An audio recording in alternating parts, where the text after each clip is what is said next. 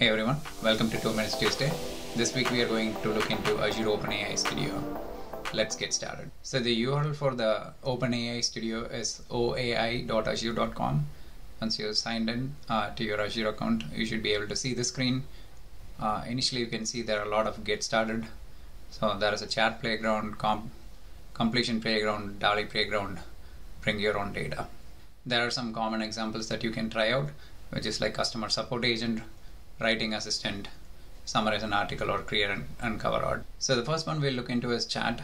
So you can see this here. It comes with a default template. You can add a message here, or you can use the existing ones here. So for example, let's take Xbox.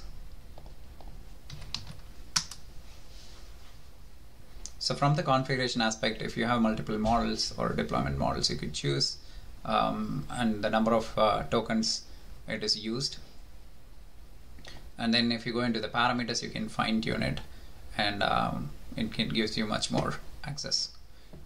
So moving on to this tab here, you can see add your own data. So you can click on add data source, and then you can bring in these types of data that you could use for your chat. So the next one is completions. Here you can see it could use to generate an email. So when you give certain context and click generate, it's going to do that, and also it will mention the number of tokens that are being used. So the next one is DALI playground, where you give a prompt and it's going to generate an image.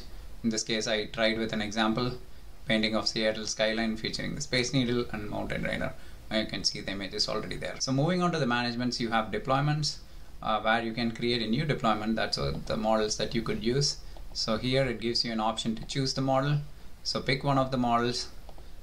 In this case I don't have Turbo 4 or Turbo 4.5, but if you are eligible you should see that.